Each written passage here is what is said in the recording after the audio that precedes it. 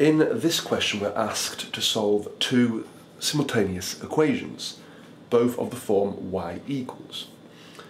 Now the method here is to substitute, because I know that y equals x plus 4. So this y here can be replaced by x plus 4. So I get x plus 4 equals 2x squared plus 3x minus 1. Now to solve this equation I need 0 equals. So if I take away x and take away 4, I get 0 equals 2x squared. I've taken away x, so I get a 2x, and I've taken away 4, so I get a minus 5. So I need to now try and solve this equation. Now to solve this, I can use the quadratic formula. Minus b plus or minus the square root of b squared minus 4ac all over 2a, where a in this case is 2, b is also 2, and c is minus 5. So I put these values into the formula. So x will equal minus b, well b is 2, so minus 2, plus or minus the square root of b squared is 4, minus 4 times a times c, which is minus 5, all over 2 times a, which is 4. Right then, I'll now work out the square root part.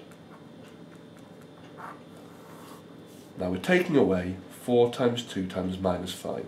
4 times 2 is 8, times 5 is 40.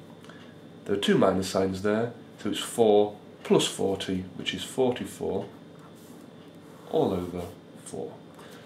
So I can now work out two values for x using my calculator. So, fraction button, minus 2, I'll do the plus 1 first, plus root of 44, and then divide by 4. So minus 2 plus root 44 over 4 gives me the answer of 1.16 to 2 dp, or I can change it to a minus root 44 and I get the answer of minus 2.16 to 2 dp. And then to find y, I will then just add 4 to these values. So 1.16 plus 4 is 5.16, or minus 2.16 plus 4 gives me the answer of 1.84.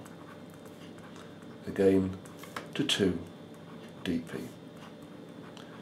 So I have found two pairs of answers for x and y, both to 2 dp.